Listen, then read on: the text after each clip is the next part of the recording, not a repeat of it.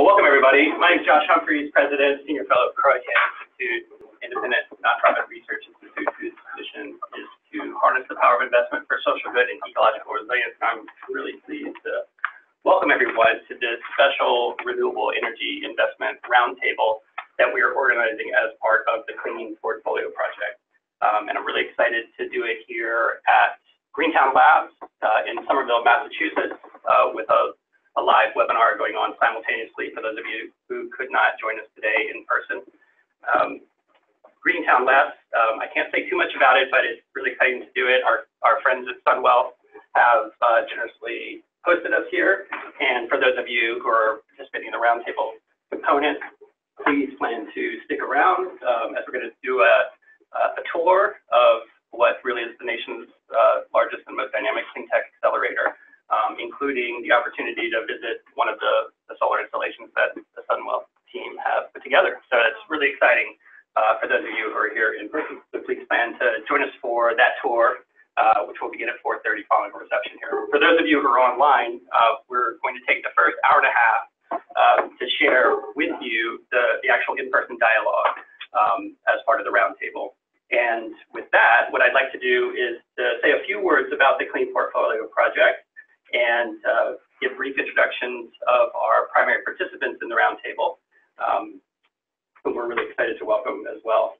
So the Clean Portfolio Project is an interesting initiative that emerged out of the social capital markets community in 2015. And the basic idea was that there was a gap at the time between the rapidly growing fossil fuel divestment movement and the equally rapidly growing impact investing space. And as many of you may know, SOCAP, as it's known, has one of the largest convenings of impact investors, with an annual meeting in San Francisco. And so what we did at the Institute was advise the SOCAP team on the first Divest Invest track of content at SOCAP in 2015. In 2016, we actually continued to do work within the community, formalized the work into a project that put forward a series of model educational resources, including constructing educational portfolios that would highlight that opportunities associated with divesting from fossil fuels is not just about selling, but also about investing in solutions to climate change. And to do so in ways that are diversified for the needs of the kinds of institutional investors that were beginning to make commitments to not only divest from fossil fuels, but invest in solutions to climate change.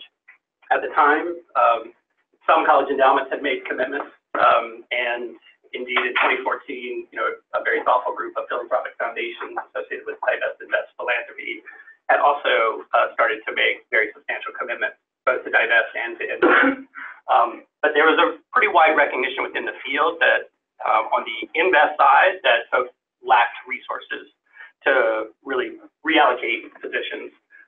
And so our advice within this context was to take a total portfolio approach to thinking about gaps and opportunities in the climate solutions investing space. And so the first portfolio we constructed and launched at SOCAP 16 from the main stage and with a dedicated panel was called the Divest Invest Clean 15, which just highlighted that across a wide range of asset classes, public equities, fixed income, private debt and private equity, real assets, across timberland, farmland, real estate, that there were emerging opportunities to invest in instruments and strategies that were free of fossil fuels, but also invested in climate solutions. Since that time, the project has kind of been taken back from SOCAP with transformations going on within the SOCAP community. And now the Institute really manages and coordinates the project with a growing group of collaborative sponsors. And I'm really delighted to have several of those folks here.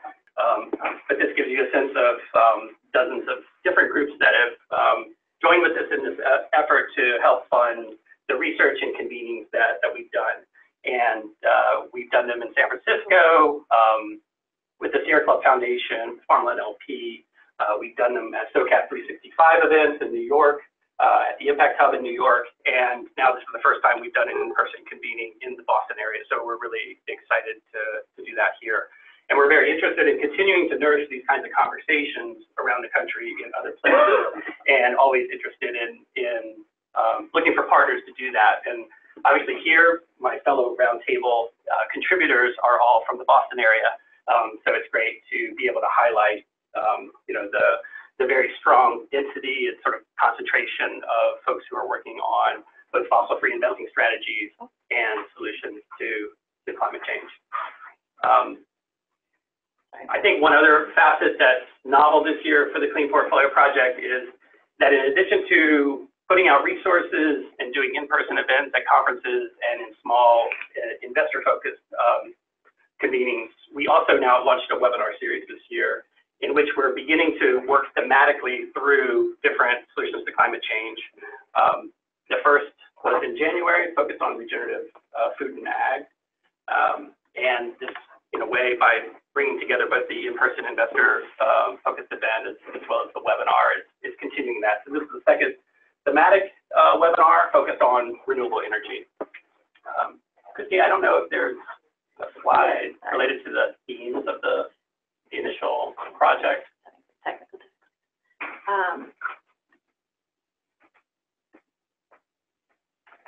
Josh, did you want to mention? Yeah.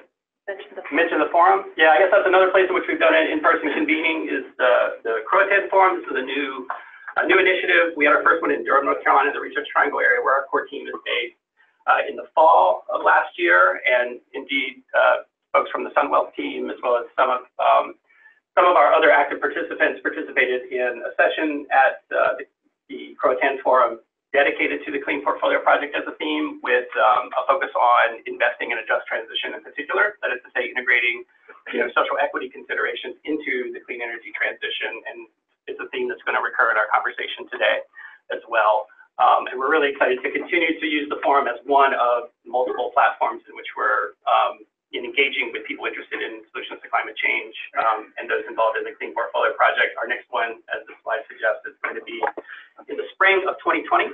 So please plan to join us if you'd like. I guess, Christy, it's worth saying to the next slide that we're obviously talking about investment and finance, and because of that, it's a regulated industry, and so we should make really clear that what we're doing today is by no means a set of recommendations for investment. This is by no means a solicitation. This is not a marketing event for any particular products or funds.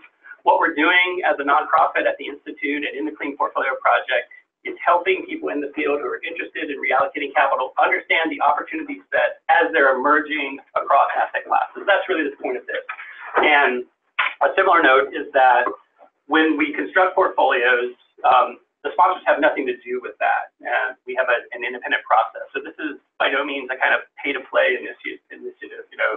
Nobody here is a broker-dealer, and nobody's here making pitches, to be quite transparent and explicit about that.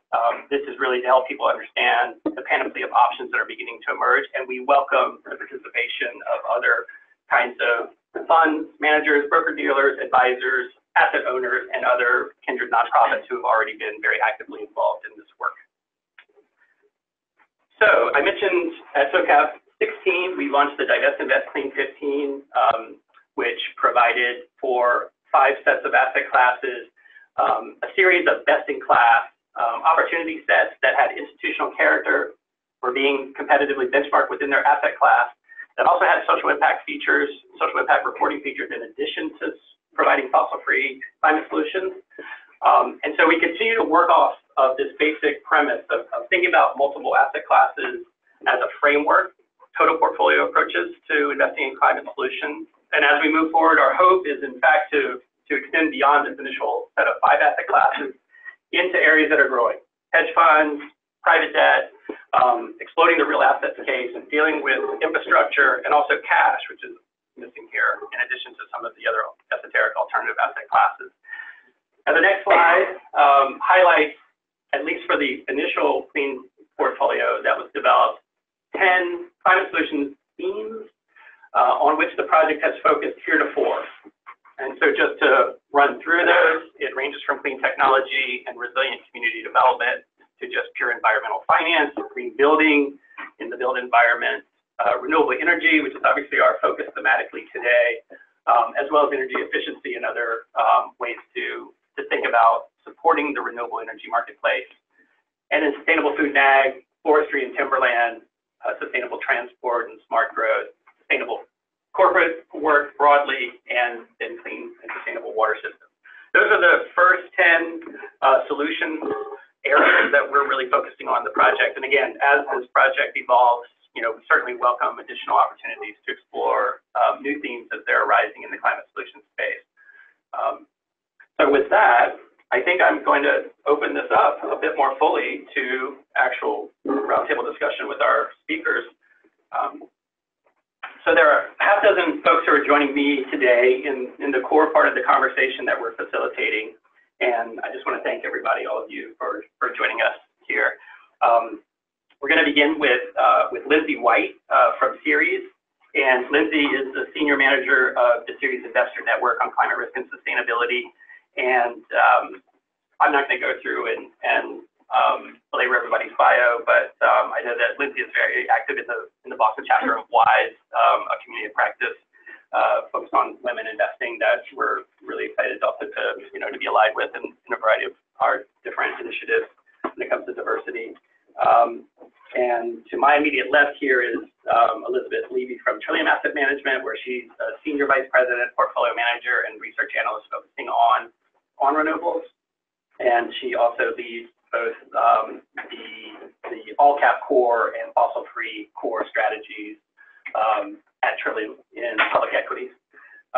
Peter Coffin, to my far left, is the President and a lead portfolio manager at Breckinridge Capital Advisors, a major bond fund manager, which also has concerted fossil-free strategies based here in Boston. Jonathan Abe, on my far left, is the CEO of Sunwealth. So again, John, thanks so much for hosting us today. Really appreciate that. To Jonathan's left, actually, I believe, no, right to my immediate left is Johanna Wolfson, who's the co-founder and principal at Prime Impact Fund, which is a new early-stage investment fund deploying philanthropic capital into the renewable space. And then last but not least, we're going to hear from Dixit from Athena Capital Advisors, which is based out in Lincoln and Lexington here in the Boston area, and has its origins as a multifamily office, now as a leading investment advisor in the impact space. And what's nice about this group, in addition to them all being from the Boston area, is that they also provide really distinctive perspectives on this opportunity set around renewables. So what we try to do today, as we often try to do in the project, is to have voices representing different kinds of asset owners, different kinds of asset classes, and other forms of intermediation. So today, in particular, what we have is the perspective that Lindsey's going to be bringing to us at first from a broad constellation of asset owners as well as asset managers. But I think we're particularly interested in hearing about the interest and curiosity on the part of asset owners for getting exposure to this space. And the work that they're doing at Ceres with a variety of other asset owning constellations and networks. And then we're going to walk through a series of asset classes again. So each fund manager's firm really has core expertise in a different asset class, as you've heard: public equities, fixed income, private debt, and tax equity financing on the Sunwealth side. Johanna's team on the private equity side, but with a blended capital approach, that has a wide spectrum of return profiles that we're going to be seeing here. And then Ash coming from the total portfolio approach, really the multi-asset class perspective of someone actually doing due diligence on funds and allocating capital across all of these asset classes. So we have a really interesting kind of diverse array of points of view in this space. And so with that, I think I'm going to turn it over to Lindsey. Thank you, Josh, and thank you, Christy, for hosting this event. And I wanted to add my words of thanks as well to our hosts at Greentown Labs and Sunwealth. I was actually in this location a year ago when Greentown Labs very kindly opened up what was then this new facility to the Ceres conference for a conference program segment, which John's colleague Ryan, who I think is just off camera, spoke at. So Great to be back here and just really exciting to see the growth of Greentown and clearly a key part of the clean trillion equation, which I will speak more about. So to dive in here, I'll be giving some framing remarks about both Ceres and then also about kind of the North Star that we're all focused on as we sit around the table today. So for those unfamiliar with Ceres in the room or over the web, so Ceres is a sustainability nonprofit organization headquartered here in Boston, and actually this is the 30th year this year of Ceres founding. So what we do is we work with the world's most influential companies and investors to drive solutions and build leadership to create a truly sustainable global economy and a sustainable future for people and the planet. Now, as part of our work related to today's topic on renewable energy, so Ceres in 2014 released a seminal report titled The Clean Trillion. And the Clean Trillion is basically derived from the International Energy Agency's, now IRENA, their prediction in 2012 and their estimation that we really needed to invest about an annual aggregate of about 1 trillion in global clean energy investment in order to stay below that 2 degrees Celsius temperature raise over pre-industrial levels. So that was in 2012, the year of that prediction. Global clean energy investment, according to Bloomberg New Energy Finance, was tracking at about 276 trillion. And in the intervening years, it's still tracked at about a third of where we need to go towards that initial IEA or ARENA's projection to stay below 2 degrees Celsius. So that's one trend just to keep in mind. We do have a graph over there on the right that shows that total trend over time. And those numbers, again, sourced by Bloomberg New Energy Finance. At the same time, there have been some other interesting trends in terms of our ability to reach that really critical goal. One has been because of falling costs of some technologies. There's actually been a change in that target. So just recently, I think about a week ago, there were new numbers released that basically there has been shaved off about 10 trillion of that target. We now need to reach 115 trillion in aggregate by 2050. Rather than 125, and that's due to the falling technology costs. So that's positive. At the same time, the goalpost has also, as we know, shifted. So instead of aiming for 2 degrees, what we're looking at is really aiming for that 1.5 degrees Celsius North Star. And the reason for that, of course, is the climate science, which we've known for a long time, but coming into ever sharper focus as per the Intergovernmental Panel on Climate Change's most recent report, detailing really what the impacts are and very much here now, as well as in the long term. So that just to set the stage for our conversation here today is what we're really looking at. So the way that Ceres approaches that goal is really from a couple of different perspectives. So the one we're here to talk about today is really the investor perspective. So looking at the investor network, I'm going to say a few words about that, and just want to highlight, we have a couple members of the Ceres Investor Network here at the table today. So Trillium and Breckinridge, both longtime members, and then Brian, well, not a member we work with closely, so great to be among familiar faces. But the Investor Network has been around since 2003, so about 16 years now, a little over half of Ceres' existence. And really the genesis of it was founded in 2003 at Investor Summit at the United Nations headquarters in New York. At that time, it was founded with 6 founding pension funds.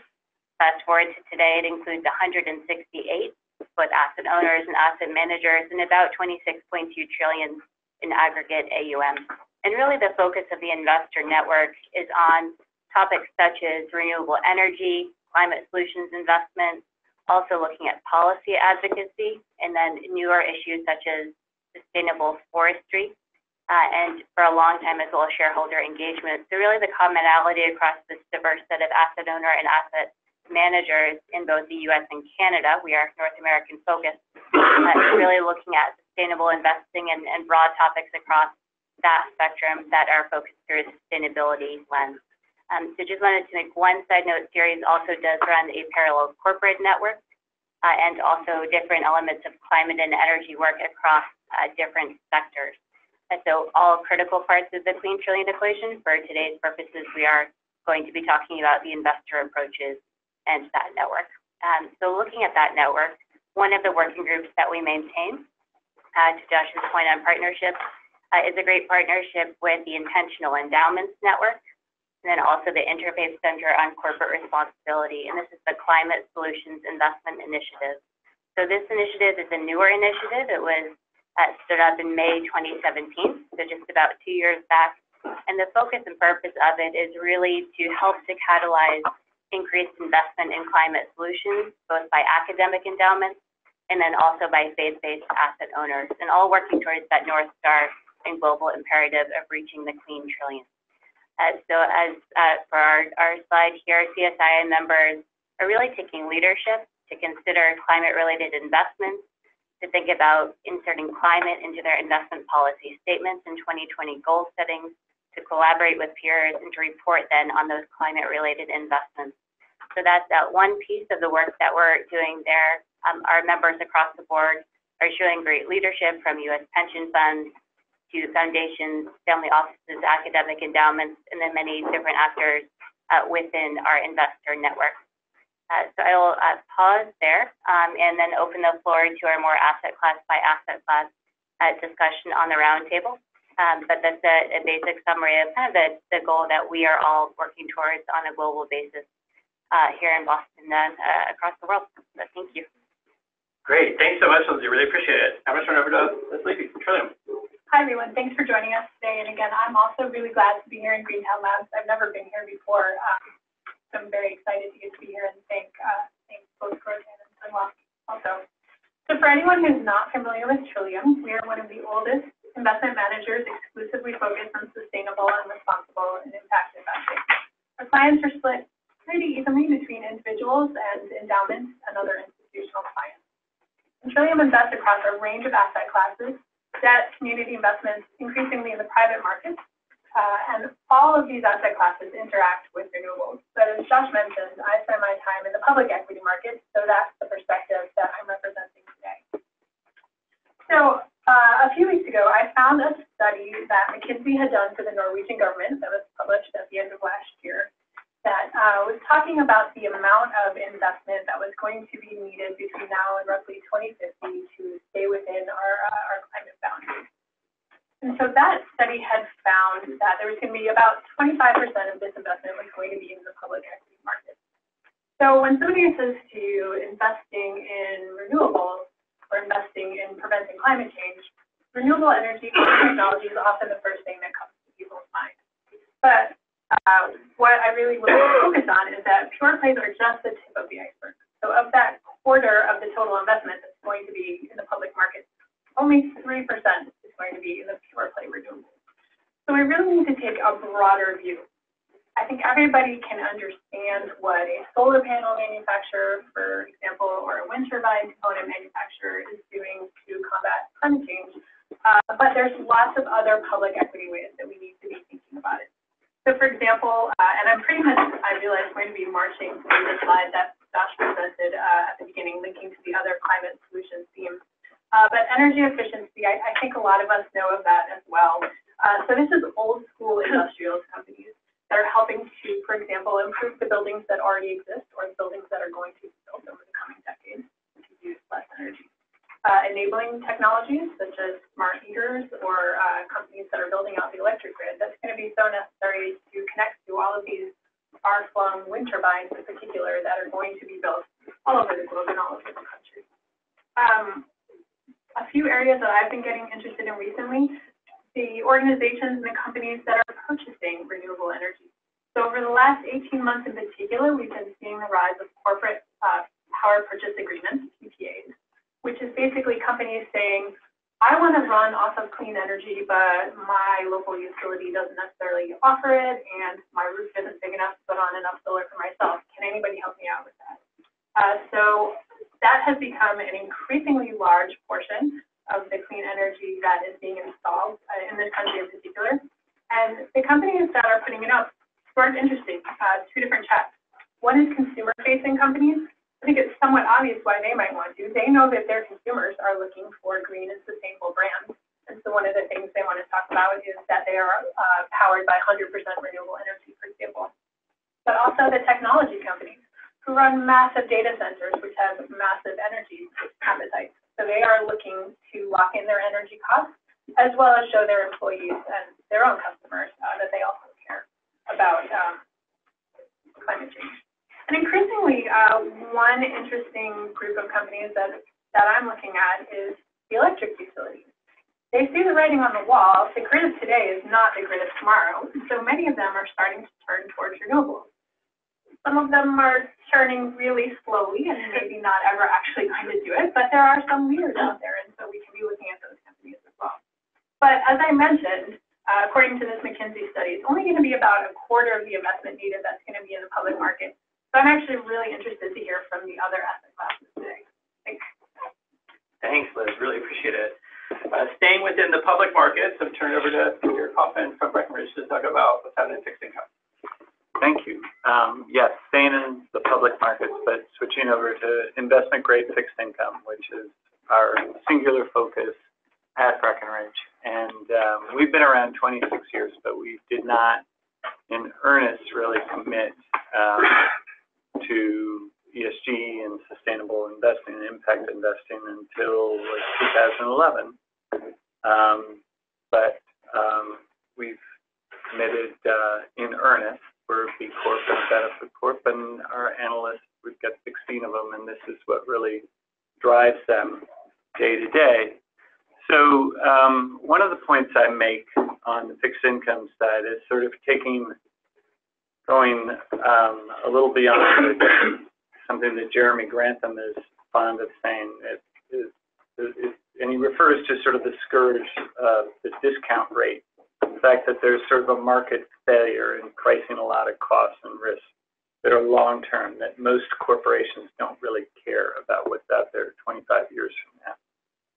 So what I take from that is that we tend to use a lower discount rate in fixed income and investment-grade fixed income, and we tend to have a longer duration view. And our highest responsibility as investors or investment managers is sort of the sanctity, the preservation of capital. So we are looking out long, and I would argue that you look, when is this market failure going to remedy itself? Well, when investors start to more broadly, adequately and accurately price these risks and costs, and it's when the market begins to as a consequence of that, to respond. And I would suggest that it's probably a fairly high probability that the fixed income market may be where we first see serious issues, where investors begin to, in a meaningful way, direct their investments away from sectors or companies that are more susceptible to these future liabilities and costs. So what does Breckinridge do?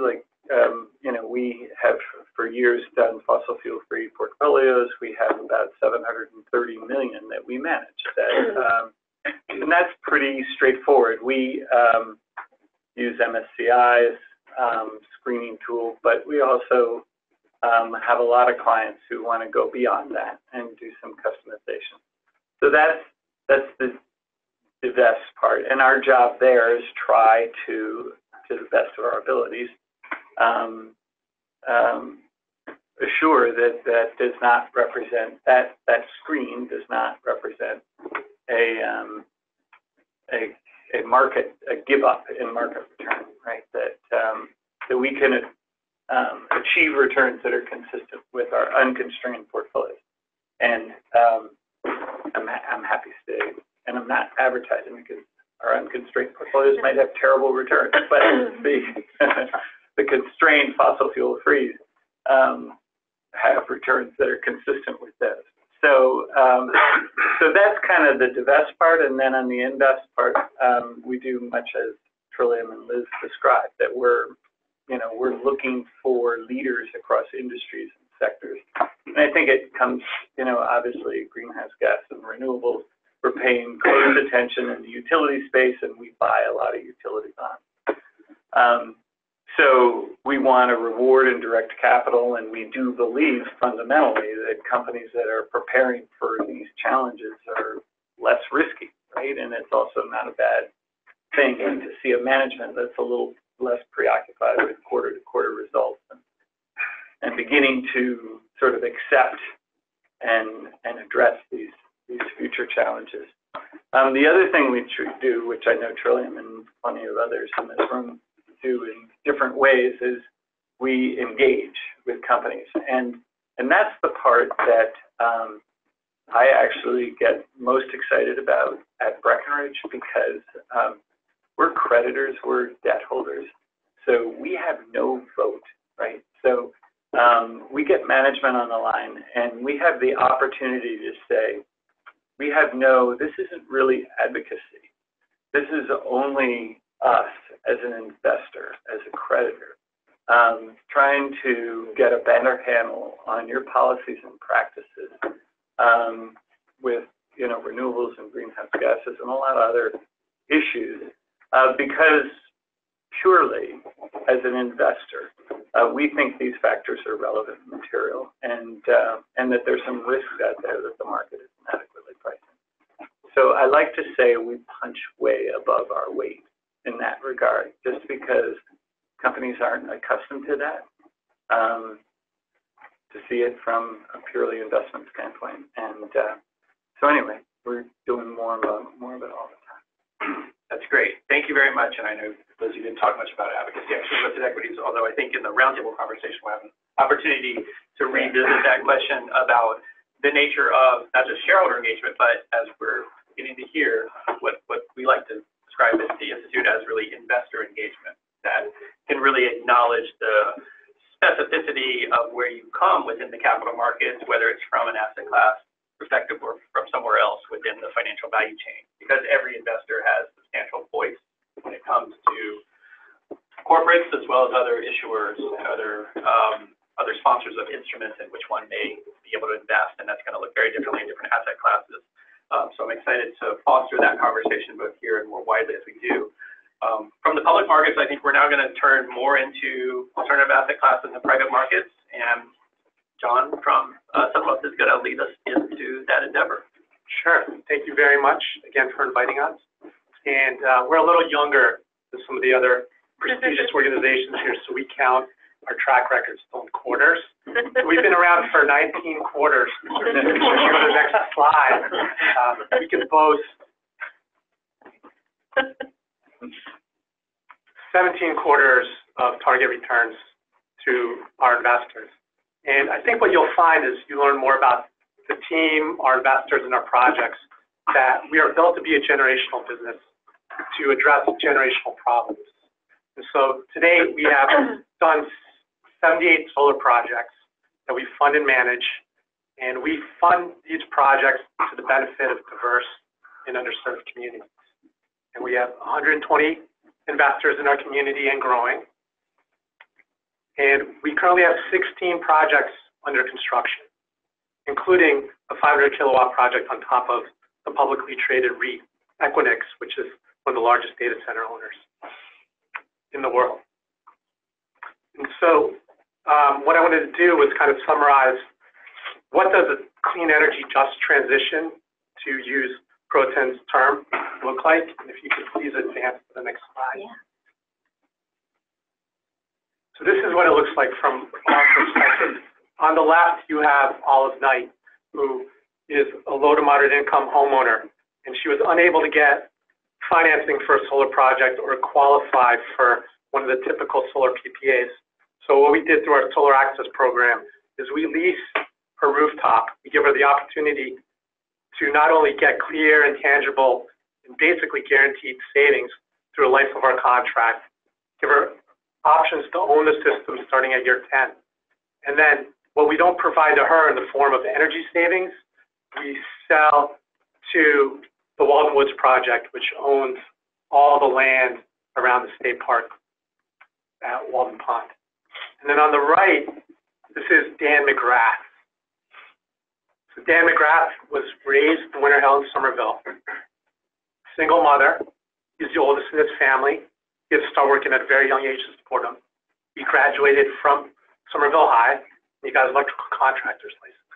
We've been working with Dan McGrath in his IBW shop out of Malden since, for almost 19 quarters now. And we've grown with that organization. They do 10 to 15% of our installation work, and they've grown from a team of 5 to over 20. And Dan McGrath, he remembers when this Greentown Labs was a Mako facility, and Dan McGrath and his team built the project on top of Greentown Labs. And I encourage everyone to go on the tour afterwards with my partner, Ryan Diggs. So this is another example of what we call solar access. This is a project in Oakfield, New York, basically a rural portion of New York. It's a very red county. But here we own and operate the system on top of the Oakfield Fire Department. This is a volunteer fire department. This fire department also doubles as the recreation center for that community. And so this is where the Mother's Day breakfast is going to be soon, where they have the tractor pull, where the community gathers and uses the space. The other thing that's cool about this, in addition to providing savings for a very important organization and local jobs, is that here the fire department is taking a leadership role in a region where there isn't a lot of solar and showing the community that we can do solar. It's safe, it saves money, and you can too. And this project is on the banks of the Connecticut River in the city of Holyoke. So here, we straightened it out a little bit, but this is basically a 2-acre sloping piece of land that has has limited use other than for a solar project. And here you have a 430 kilowatt solar project where we sell the power generated from this project to the Holyoke Housing Authority. And the Holyoke Housing Authority doesn't have the best credit, but this is, again, where we're inspired by the community that supports solar. Holyoke Gas and Electric, which has the best credit rating in that community, stepped in and they're backstopping this deal. And finally, this is Father Edwin. This is at the blessing of our solar project that we did with our partner and Greentown Labs, Resident Energy. And this is a project on top of the Epiphany School in inner city Boston. And the Epiphany School is a private school that's focused on providing a middle school and high school education to at-risk kids that graduate elementary school from low-income communities. And they provide them with all-day education and activities, 3 meals, basically health insurance and mental health counseling and guidance counseling as well. And so this is an example where we worked with local partners to provide local jobs. They're providing energy savings to an important organization in the community. Unbeknownst to us, they also integrated into their curriculum. And so part of their STEM program involves the kids studying and learning from that solar project as well.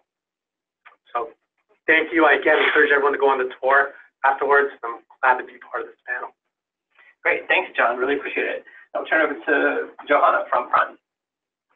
Great. Well, it's such a pleasure to be here, and I'm already learning so much from the panelists around me. So I'm here to talk about Prime, and what we're doing at Prime and Prime Impact Fund is very early stage venture capital with a twist.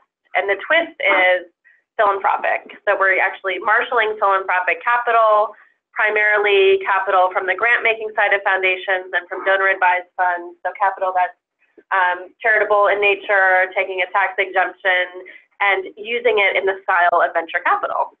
And so I'll explain why we do this, but what I think is interesting for this group is to think about philanthropic capital enabling renewable and climate-relevant investments in other asset classes. So I'm going to be essentially describing what is a case study for philanthropic capital in venture.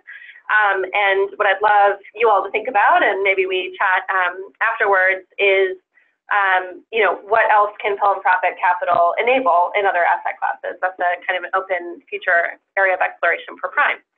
So in venture, you know, where our view of the world is supporting very early stage, you know, tech-heavy startup companies, much of the type of companies that are here at Greentown Labs, so that's kind of a similar zone as the companies that we support.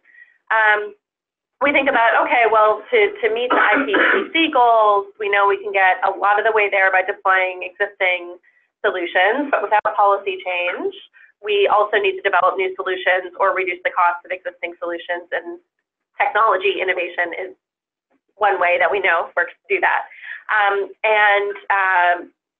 Traditional venture capital is very good at supporting companies that are capital light in nature, that can yield venture-like returns in 7 years or so for a 10-year closed-ended fund. Venture is not traditionally great at supporting companies that are going to require a lot of capital to scale, equipment to manufacture, integration into, you know, existing infrastructure, whether those be power plants or urban infrastructure or transportation infrastructure and so on. And so what we worried about at Prime is how are we going to support hardware companies whose technologies we also need to achieve decarbonization if their businesses are not a fundamental match for venture capital, which is the riskiest asset class that there is. So there's this mismatch. And my colleague, Sarah Carney, who I think many of you know, founded Prime based on the insight that we could use philanthropic capital for this purpose, and to support companies whose primary, or rather, who are serving a social benefit, in this case, mitigating climate change, where we see a pathway towards significant greenhouse gas emissions reduction, that venture capital would not support right now because it's too early or too risky, but for whom we can see a pathway for venture to support after we get involved. So that's what we do. We support companies that are you know, not a slam dunk fit for traditional venture right now, could yield really significant gigaton scale emissions reduction, and can be de-risked with philanthropic dollars. And so Prime has done this on kind of a syndication base with foundations and family offices for a few years now.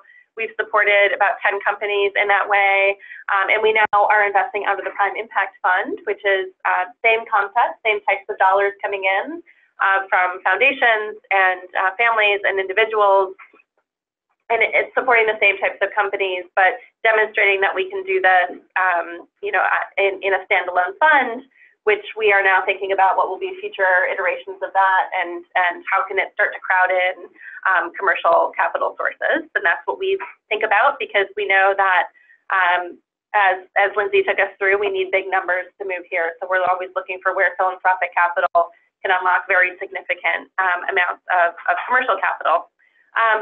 A couple of other things I'll mention, you know, what we do right now with Prime is use philanthropic capital just to be concessionary on risk. So this is something we say a lot. We're not actually concessionary on returns. We're concessionary on risk. So we're just embracing more technical risk. There's still an opportunity for capital to come back very meaningfully. Of course, if someone participates in our fund with charitable capital and that capital is returned, it stays charitable capital, right? But then as a philanthropist, it can be regifted, and that's a wonderful thing.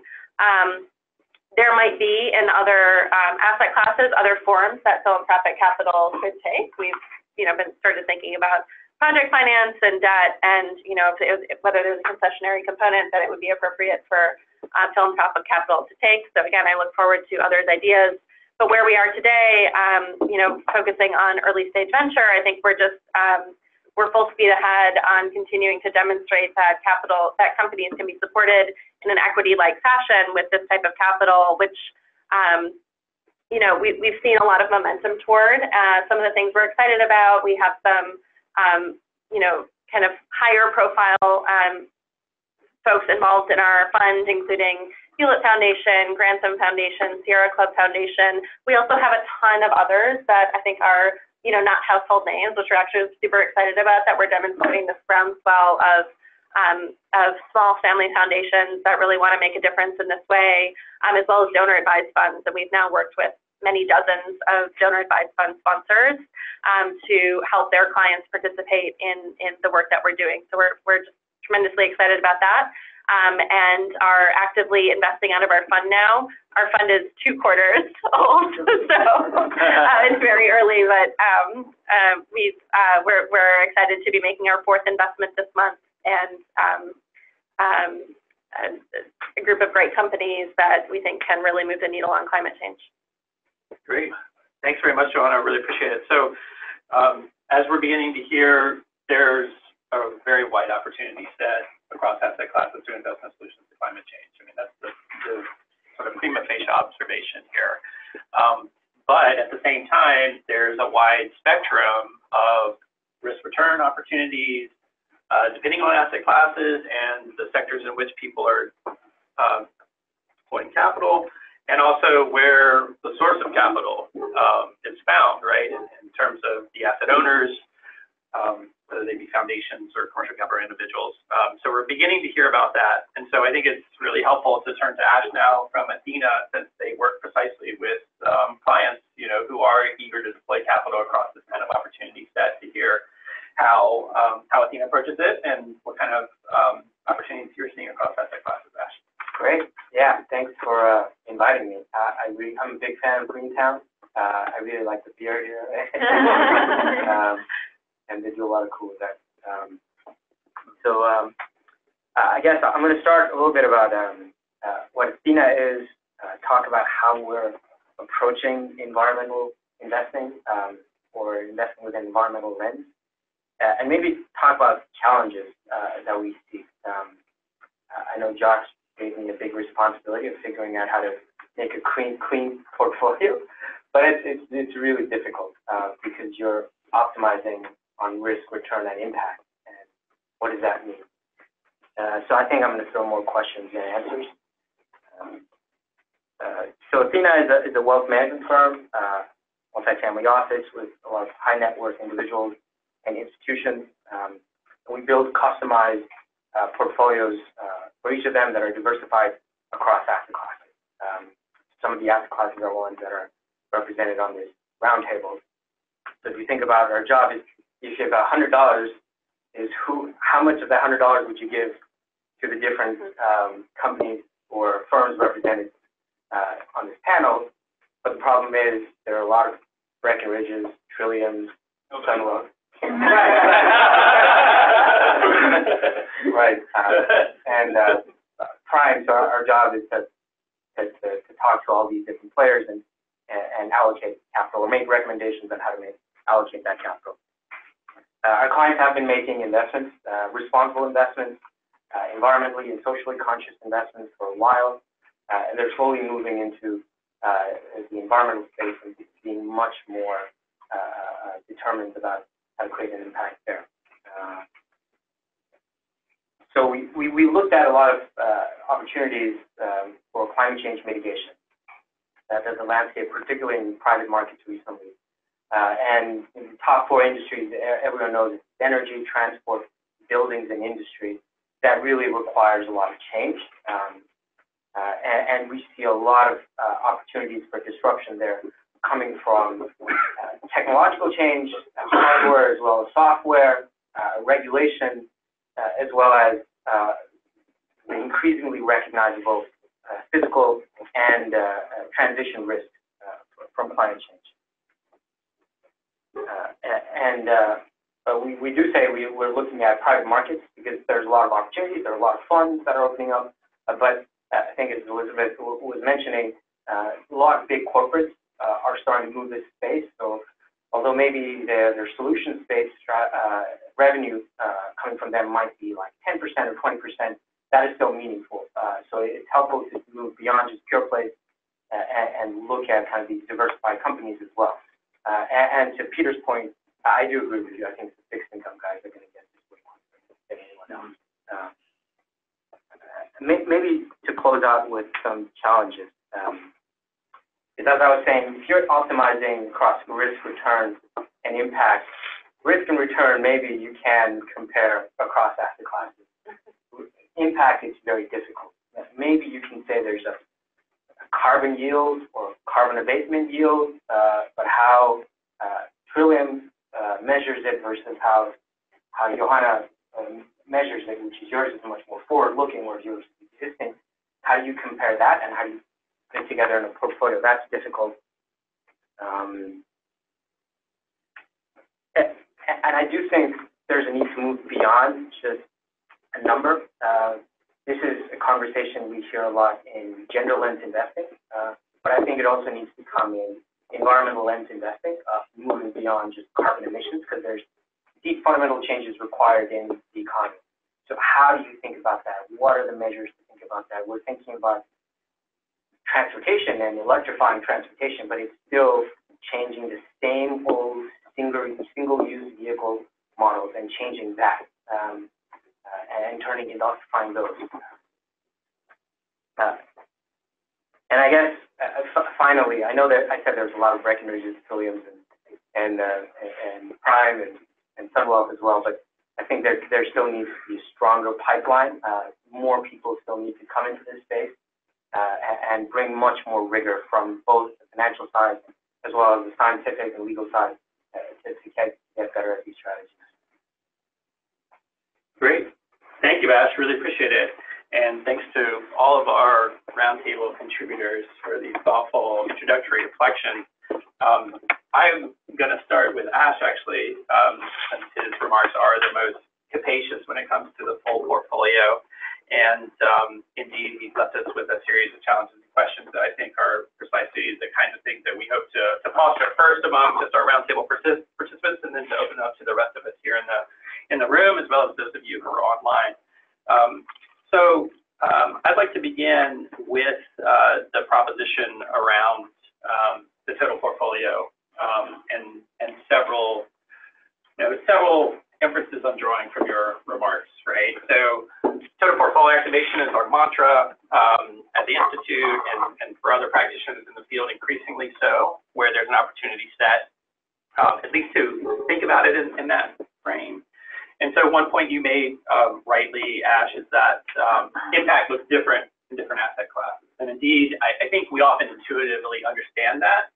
But if I may say so, just take the liberty to probe that a bit more fully in a critical spirit, I think we may want to recognize some of the challenges that lead one to, I think, the conclusions that Prime is making for certain kinds of asset classes, that there may need to be philanthropic interventions to support certain parts of markets that clearly are not registering all this, as Peter suggested too. And why is that? It's because it seems to me that the framework that many of us are operating under, including most, advisors, is modern portfolio theory, right? And so the basic premise there is that portfolios are diversified radically across asset classes and across the investable universe. If you take it even further, the sort of premises of modern portfolio theory as they've been applied in the institutional investor space in particular, it would be the endowment model of investing, right? David Swenson, pioneer at Yale University. And what that means is that there's an equity risk premium that a long-term investor has the opportunity to seize. And that's an intriguing proposition for a lot of institutional investors who often do have a long-term investment horizon. And one would think, given the long-term challenges of climate change, that there would be a lovely harmony between a long-term sustainable investing perspective and quite literally a perpetual investment horizon on the part of a college endowment, right? Indeed, college endowments like at Yale or others in the neighborhood here across an invisible border. Endowments that are older than the history of the United States of America, right? And yet, it doesn't seem to be the case for some reason. That the lesson drawn within the endowment model of investing about risk is not so much about the social risk or the risk of climate change. It's simply the fact that because we're a long-term investor, we can stomach volatility in the short term. Now, of course, the problem, as many of us experienced a decade ago, is that sometimes when you're only operating under the conception of risk measured in terms of volatility of price, we actually are disregarding a lot of the social and environmental risks that all of us, I think, in this room are trying to grapple with. And in doing so, we actually misunderstand the nature of an asset class. And suddenly everything is correlated when they're supposed to be uncorrelated, because we haven't really defined the asset class to the specificity of its social or environmental function. Meaning, you invest in real estate because you want to house people, or you want to create buildings in which we have entrepreneurial innovation. Or you invest in farmland, not because of a double-digit annualized return, because you want to feed people or clothe people. Or you invest in timberlands so you can have working landscapes. You invest in publicly traded companies, right? Because you want to support companies that are creating products and services we need. And it's not just a historical risk-return profile. So if people are kind of following me here a bit, there's a kind of paradox that we have between principals and agents, between asset owners and asset managers, particularly those who are being more thoughtful about it. So I want to begin by opening up the conversation with the roundtable participants along those lines, and that is to say, to Ash's point, he's a little concerned about the asymmetry of impact. And so I wondered if each of our roundtable participants could talk a little bit about the impact that they see they're deriving from the exposures that they're providing to their clients. And maybe in Lindsey's case, since she's not a fund manager in the way that the other panelists are, if you wouldn't mind giving voice to some of the diversity of asset owners who I think are grappling with this long-term perspective, right? And drawing different conclusions, some of which, you know, is supportive of advancing this problem. Other cases, only weakly so, and maybe needs philanthropic capital or credit enhancements or something to get this stuff done. Backstopping, as you described, from neighbors. So I'm kind of curious about that. If we could just kind of walk through each of the asset classes and get your take on the impact opportunity in particular. And if I could put Liz on the spot first, just since that's kind of how we had the conversation from public markets to private markets. I think that might be interesting because there was I'm drawing an inference that you can't have so much impact in the public markets I hear, but then we also talked about engagement, and that's where quantifiable impact actually can be tracked if only we have systems for doing so. So we'll start with you, Liz, and then we'll kind of go right back through the panel around this question of the impact that you see in your asset class around renewable energy opportunities. Sure. So when we talk about impact and when we report on impact for our products, which we do, there are a few different ways. So one, I think Peter had mentioned that you can report on, you know, this fund or this strategy had a carbon footprint that was X% lower than its benchmark, which in itself is laudable. But you're right, a lot of the work that we do is around engagement.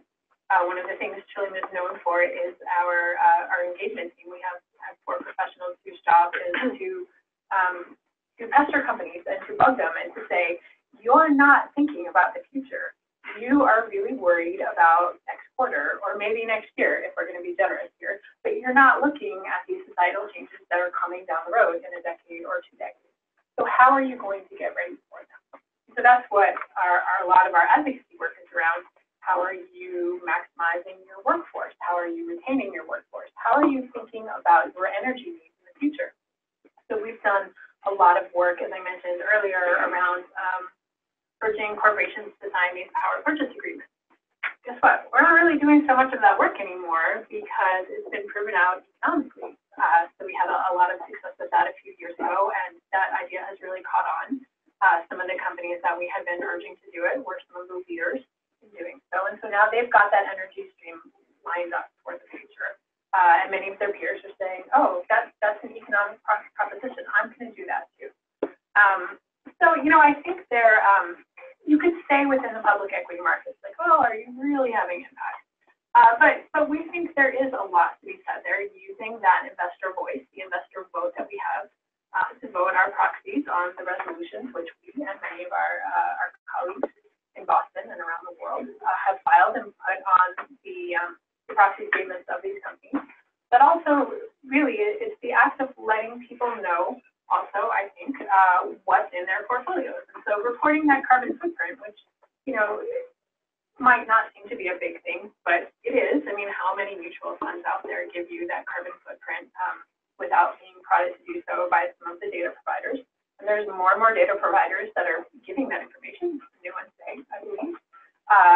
And so with that information out there, you can start looking around, and investors have the opportunity to judge their managers and to think about, what's my portfolio portfolio, what is this particular portfolio, in this case, an equity portfolio, how are they prepared for the future? Because when you think about, pick on Yale for a moment, where I have a master's degree from, and they choose not to divest, and they're actually like arresting their students who are begging them to divest. And I've worked with a lot of students from different schools that are trying to urge their universities to divest their portfolios, because Josh is right. These schools hopefully are going to be there for hundreds more years. Can their endowments stand to have fossil fuels in their endowments for hundreds of years? No, that's a ridiculous proposition. I think many of us around this table would agree. So it is time to start using the equity portfolio in particular as a way to bring in some of these other opportunities and start thinking about them. Peter, fixed income impact, public markets. What are you financing that can be attributed back to the investor? Some piece of this action.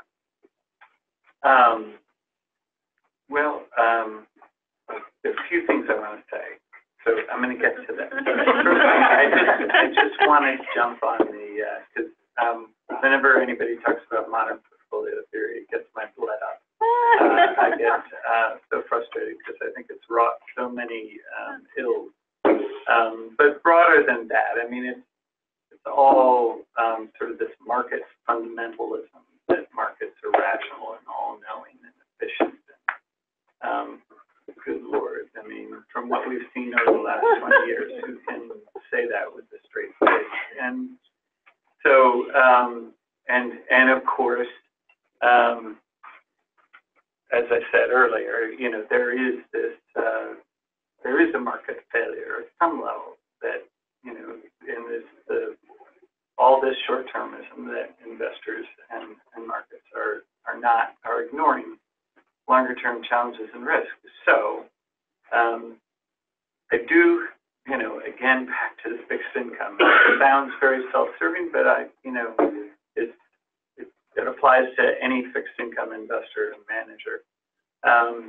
Where's the one asset class that you're a little less beholden to markets, right? Where's, you know, it's fixed income, where I actually feel as a fiduciary investor an obligation to look beyond markets, because my highest responsibility, again, is, you know, safety of principal and interest. And if ultimately I think that's in jeopardy because a company or a municipality is ignoring serious risks, then I think it's incumbent on me to respond to that. So a little bit about the impact. I think the exciting thing that we've found in our investing, a lot of most of the portfolios we invest are not corporate bond portfolios, but actually municipal bond portfolios. And the tough thing about a municipality is you're stuck, like with your geography. You can't move your supply chain off to somewhere else and export your pollution or whatever. So municipalities, and a lot of them have to worry about coastal vulnerability and sea level rise. A lot of them have to worry about, you know, extreme heat or extreme weather. And there's a lot of good data that we're getting from companies, vendors that are really, for the insurance industries and others, are starting to report and collect this, and so we can really use it. And we are. I mean, if you talk to a small little coastal community and they've not made, if they have no coastal resiliency or assessment or anything that they can talk about. I mean, that is alarming to us. And so across this spectrum in the public markets, I do think the municipal bond market is likely going to be one that quickly sort of punishes and rewards communities that have begun to address these issues. So that, you know, it'll be measured in market returns and performance, but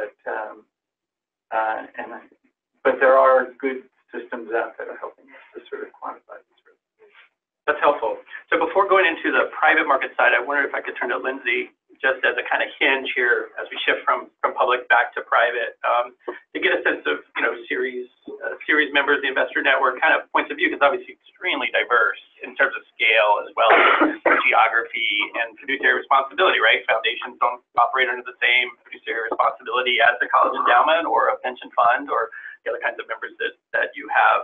So could you sort of opine on this impact question among Ceres members? Sure. So a couple of points I want to focus on just to round out in particular the public markets actually through line that we have here from public network members. But before getting to that, did want to acknowledge too to the endowment management question, our partner for CSAI, IEN, and we have Hannah Bowen here in the room today. So IEN has recently released a new endowment roadmap, so looking at kind of driving towards sustainable investing and ESG integration. Just wanted to flag that as a great resource. A little bit of a tangent here to our conversation today, more focused on the renewable energy side, but just as we look at endowment management, great resource for the sector and for, of course, academic endowments in particular. So in terms of looking at public markets, one of the areas where Ceres has long concentrated and many of our members have really is on the shareholder engagement and stakeholder engagement side. So just want to touch on that briefly, building on the comments from Liz and Peter. And worth noting that one of the really many topics that we focus on through our shareholder initiative on climate and sustainability, or STIX, which has really been run for about 2 decades now, co-chaired by Ceres and our partners. So among those topics, renewable energy and energy efficiency in terms of corporate renewable energy procurement really is gaining ground in recent years. So that has become a greater and greater focus. And I think it just underlines the fact we are taking a lot about the investor approach today, but that certainly is a big part of it. And really, this is a multi-sector, multi-actor approach to reaching those goals. So I did want to highlight that another way that we're looking at it across kind of that investor-corporate dialogue, which is really critical, is looking at exactly that, looking at kind of ESG disclosure and looking at different types of sustainability disclosures from public companies in particular. So Ceres just recently released a new report to that effect called Change the Conversation, and really looking to make that more of a proactive, two-way conversation rather than more of a reactive one. And I think there are certainly different challenges facing companies, public companies, on disclosure, and certainly many new frameworks that have been released in recent years. Ceres was very active, for example, in the Task Force on Climate-Related Financial Disclosures, or TCFD, stood up by former Mayor Bloomberg and Mark Carney, the Bank of England. So looking at kind of those sorts of efforts, I think that is a critical piece of it in terms of when we talk about driving impact and really driving towards more of a renewable energy investment and low carbon transition. And then the final just overarching point, and calling on a couple of other of our members of our network, just again retrospectively at one of the, I guess, older institutions happens to be at the table here today. Looking back over the 30 years of Ceres history, very much when Ceres was founded, it was to counter the idea that climate risks, that sustainability risks are off-balance sheet risks. They're clearly not. And just looking at this sea change, maybe not in capital transition yet, unfortunately, as we've seen in the BNEF numbers, but certainly in terms of investor awareness. And just this past Friday in the New York Times, there was an article to that effect, in that as we look at driving impact across different asset classes, I think one of the key drivers is really both on an institutional and individual perspective, that investors are really looking for this information and this progress. And we see that in kind of the millennials, especially as we look at polling there, but really across the board. The 2 of our members quoted in that article, Green Century Capital Management and then Wellington Management, which has newly joined the Ceres Investor Network, just underlining that trend. And I think as we look at impact across asset classes, across sectors, across that investor corporate dialogue, I think that certainly is a very positive tailwind going forward. Great. So shifting quickly to the private markets, and John, if you might like to respond to the impact opportunity. You've already touched upon also this nexus back to social equity, community resilience, and community engagement. And I wonder if you could keep that in mind here to shift the conversation in that direction. I also just want to do a time check. We're 3:15 right now, and our aim is to finish at 3:30. So at least the webinar portion. For the webinar portion. So what I may do after John and Johanna respond to the impact question, that we may turn it over to some questions that we're getting from the webinar. So if you do have any questions, those of you on the webinar, please use the chat box to present those, and my colleague Christy Electris can pose some of those and at least get them on the table. For those of you who are in person or sticking around, we're happy to kind of close the webinar and continue the dialogue in person for a few minutes before we go get drinks and do the tour. The tour doesn't start until 4:30. So let's just do that in consideration for those of you who are dialing in. So turn it over to John. Sure. So what we offer to our investors is both uncorrelated asset classes, but also incremental impact. And we count that incremental impact in a couple ways. When we look at the solar market and its growth and where it's heading, is residential is going like this, large commercial and utility scale is going like this. And the underserved middle market has been relatively stagnant. So as a solar project developer, I could drive by certain areas and look at fields and rooftops and say, there's going to be solar on that. I didn't need to do anything to make that happen.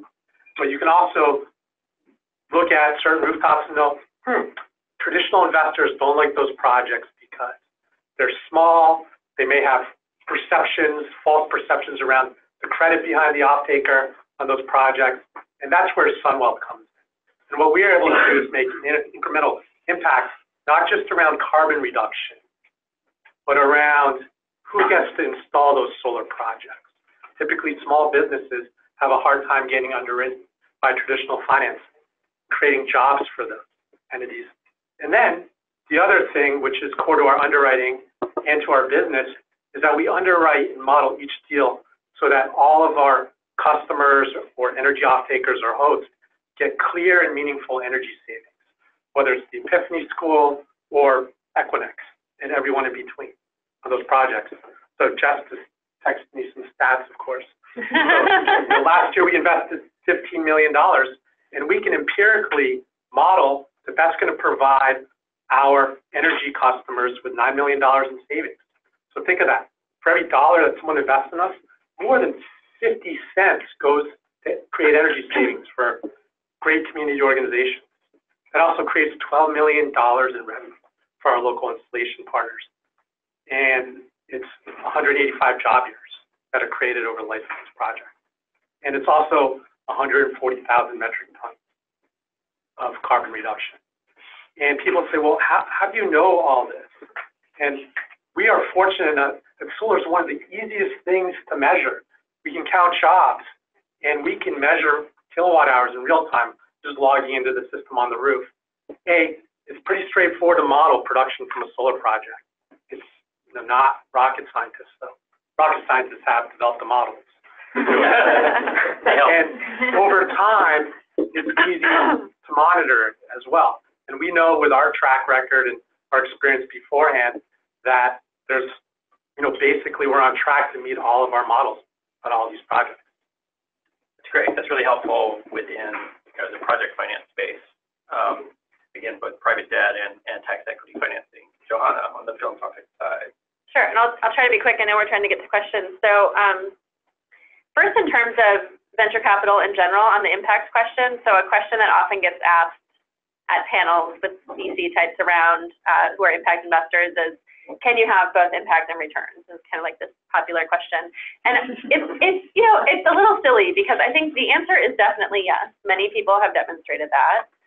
The reason I find it frustrating is because from a climate perspective, it's not necessarily the right question, because you can have impact. You as a venture investor can demonstrate great returns to your LPs and be having some impact, but whether or not it's optimal impact and like what the climate needs is a separate question.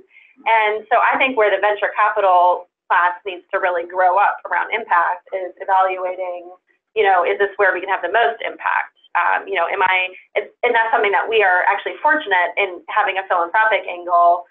We not only can ask that, but feel it's our duty to ask, are we investing in something that would actually that is optimally impactful and would not happen without us. And so I'm not suggesting that, that exact lens can be applied to other venture funds, but I think what's lacking is that eye toward optimal impact, because in my opinion, if what we care about is, greenhouse gas emissions reduction, it's not enough to just say, am I having an impact? I mean, we could do better than that. In terms of what we provide to our investors and how we evaluate impact, it's really on a per company basis. So when we're evaluating an early stage company for potential seed or Series A investment, we'll look at the product that is envisioned to be offered. And this is always very forward looking for us, as Ash alluded to, because these companies are way pre-deployment, pre-revenue.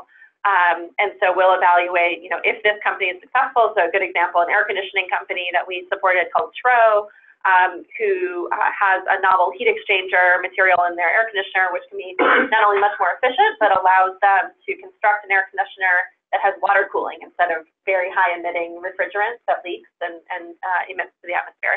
So we can say, well, for every air conditioner deployed, when this company starts to deploy to customers, this is the envisioned avoided GHG impact. And then we model that out and evaluate, here's how many in developing markets, here's what we'll be buying air conditioners and so on. Subtract off what we think will happen anyway based on, the regulations around these units. And only if we see a pathway toward gigaton scale impact, after doing all that modeling, will we then proceed to make an investment. And so, we're very transparent about that, and our investors can have that confidence. And then that also becomes kind of our guide. Once we invest in a company and we sit on the board, we're evaluating them on that basis, and we're evaluating ourselves on that basis. Are we shepherding this company to a point where they're deploying this product that we envisioned could have this type of impact? And that's part of the reporting that we provide back to our investors. Great, it's really helpful. So with about 10 minutes left in the webinar portion, I wondered if I could turn it over to our team to see if there are any questions coming in. Not yet. I think we're waiting to hear the discussion. Well, with that, I would like to open it up to the in-person audience here to join this conversation more specifically. And I don't know who you are. Please announce yourself. So would anybody like to pose a question to bring into the discussion here? Yes.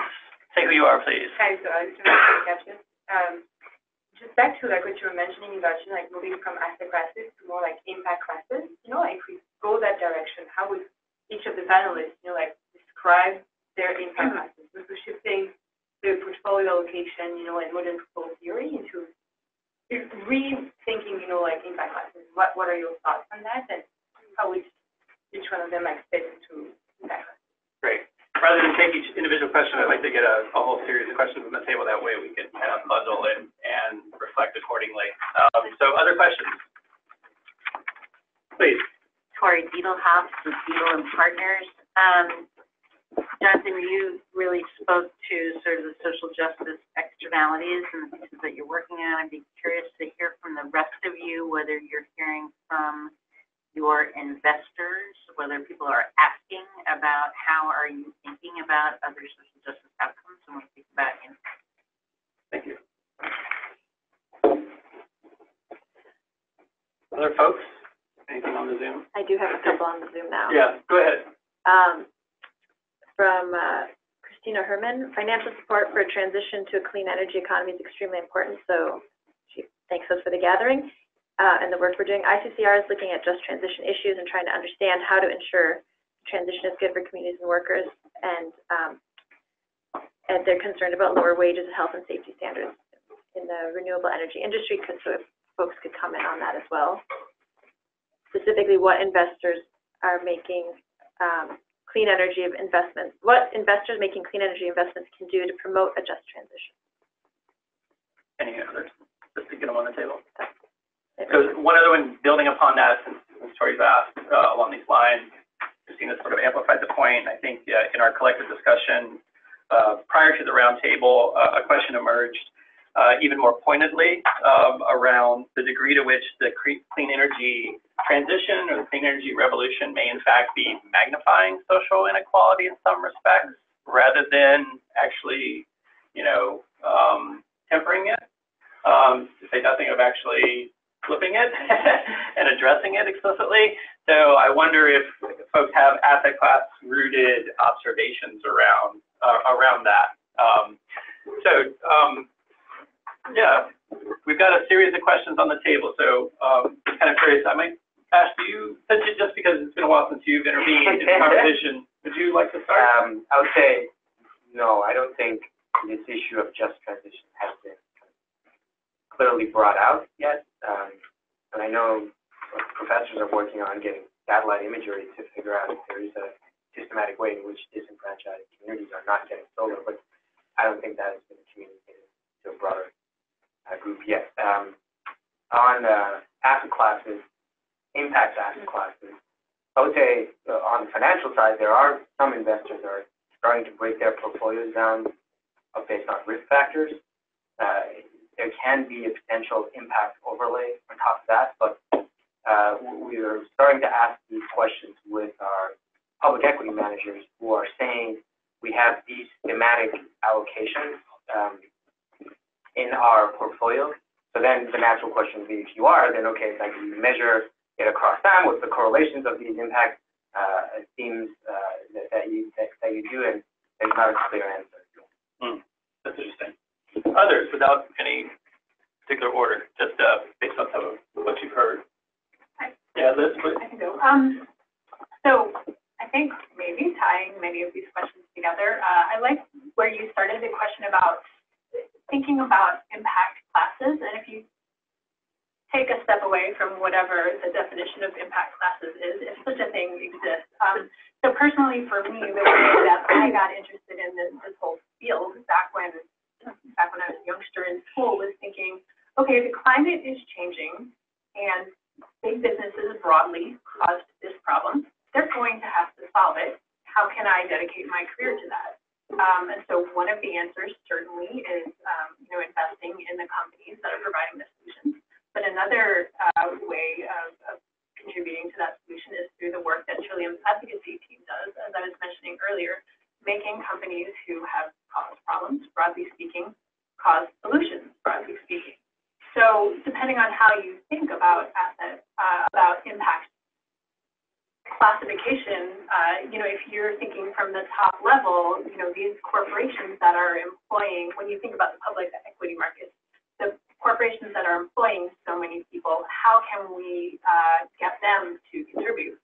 And so, one of the things that we think about at Trillium is that you can't just look at one factor in isolation. You can't look at just climate change. You can't have just a gender lens. You have to think about the whole thing together. So one of the areas that we are interested in is human capital management. So when you've got corporations that you could imagine a corporation who is providing, the ultimate renewable energy, say like the world's best solar panel, but treating their employees quite terribly. And so we would say that's not just, let's do some work, let's pester this company and get them to improve. Before we even invested, if we would invest, we'd be looking at how they treat their workers. That's one of the reasons that we do a lot of work around reporting on workforce composition, for example. So just trying to think about how we need corporations to look and to work in order to solve these global problems, and trying to do it all within the same framework. Peter, sticking in the public markets, do you have a reaction to some of that? We tried to, not measure, but categorize our sector by impact, mostly the SDGs, which I sort of had this love-hate relationship with. But I do think on the municipal issuer side, very often those purposes these projects do align with an impact which aligns with sustainable development goals. So we've done that, and then we just, we've really struggled with reporting and trying to give investors a clear, we do think that ESG integration ultimately, if it's done well and broadly adapted, that's the holy grail, in that we get managements will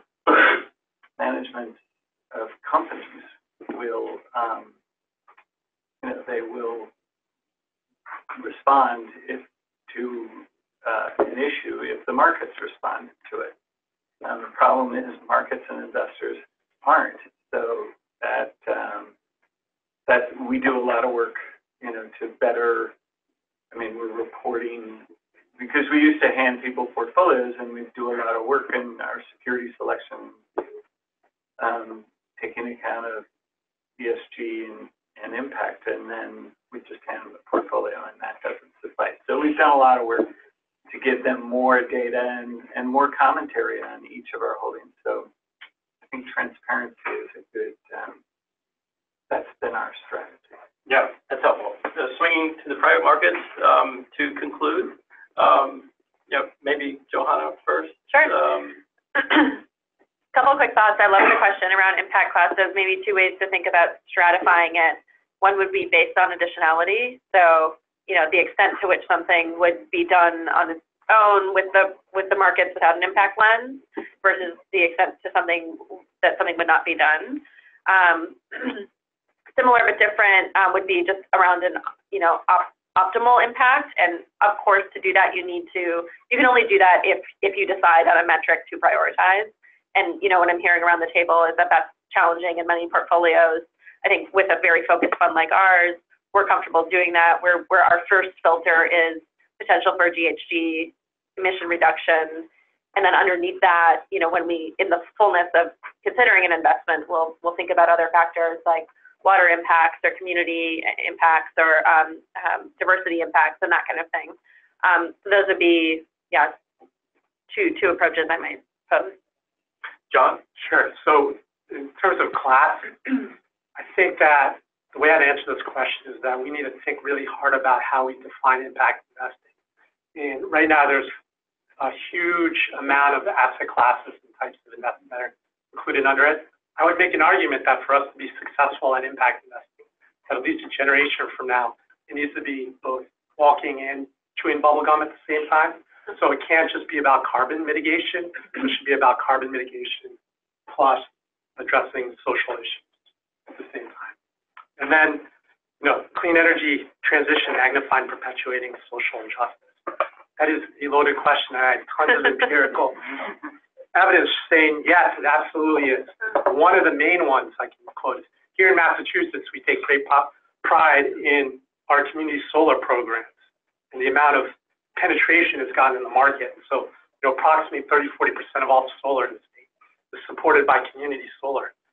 And here's what's interesting is that show me one of those community solar customers that has a FICO score less than 700, and I'll be impressed. And so there is huge perpetuation of social injustice in the way we develop projects, the way we finance them, the way we do it. Solar is good. All solar is good, but we can do a little bit better. That's helpful. Lindsey, not to put you on the spot, but I think you have the last word here. Again, from a multi-asset class and asset owning perspective, and as an important field builder in the space. Sure. I guess sequentially, addressing whether we are being focused from our investor network, and I would say also our company network, which is very interwoven in terms of kind of the S of ESG and looking at just transition. I would say definitely the answer to that is yes. And to the extent that we've actually set up a new working group, the Just Transition Working Group, that is a result of that increasing investor interest. One, beyond Boston for a moment, one issue that has really come to the forefront is on our company network side in particular is looking at issues of forced labor and supply chains and human rights abuses. So those are beyond our traditional climate focus, but certainly very related in many ways. Issues that Ceres is working to address. And then I guess in the overarching framework or reclassification question, to Peter's point, I think we're also seeing a increasing interest in the UN SDGs and investor focus there. I think the positive of that is that there's a common framework and kind of language. That one of the challenges of that is that they're not necessarily constructed, all of them, the 17 to be as granular and then local. So there's certainly a lot of challenge around that, as well as concern about possible SDG washing, which is key to look at as well. But we are seeing increased interest there, and certainly a lot of conversation around those 17 goals.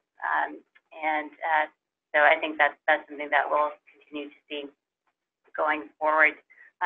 In terms of kind of tying it all together across asset classes, I think what we're seeing really is that, and I think we saw this in the numbers in terms of renewable energy investment, is that progress is not necessarily linear year over year in terms of renewable energy. And one topic we haven't talked about today, but I know Greentown has done some great events on, is also the policy landscape. The Ceres is working across a number of different states, in particular, in terms of really leveling that playing field, and that certainly is a critical piece of the equation from both the investor and corporate dimensions. Super. I think that's a great place to finish, because policy is exactly one of those issues where every investor, regardless of asset class, has an opportunity to engage and to see really important impacts associated with that, because regulation plays just an immensely important role in the renewable energy economy.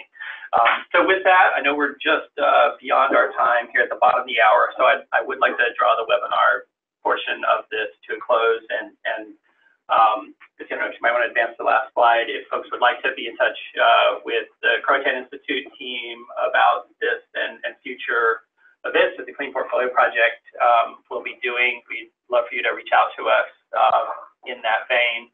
And let me just conclude again by thanking John and his team at Sunwealth, Jess Brooks in particular, who I know isn't here, but Jess and Ryan for facilitating this setting, which is really, really dynamic and great. We really appreciate it. Thanks again to Greentown Labs.